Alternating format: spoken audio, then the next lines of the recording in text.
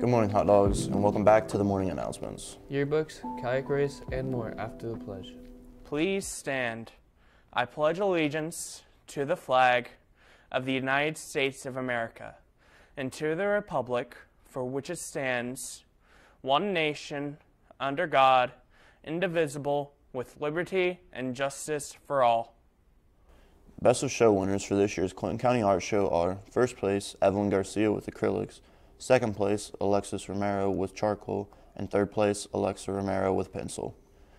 You can reserve your 2022 yearbooks now. There are only 40 copies left and they're going fast. Order online by using the link in the chatter, and your book will be delivered before graduation. For lunch today, in lines 1 and 2 will be stuffed crust pizza, and lines 3 and 4 will be chicken fajitas. Now, to sports and weather. Good morning. Frankfort girls tennis competed in the first match of the season at Twin Lakes last night.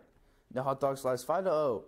Twin Lakes Kaylee Sanders defeated Libby Pierce 6-1 and 6-0 at one singles.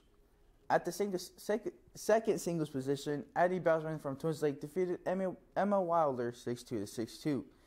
At three singles, Jessie Alexander from Twin Lakes defeated Lizzie Girth 6-4 6-3. At one doubles, Twin Lakes, Hannah Hodgen and Emma Need defeated Lily Holston and Elena Dudley 6-1 6-0. At two doubles, Maddie Finn and Jaylee Marmahilo from Twin Lakes defeated Carly Williams and Josie Sanders 6-1 6-0. Frankfort's JV team lost 3-2 with Frankfort's Kate Gabe and Dallas Garcia defeating Twin Lake in their individual matches.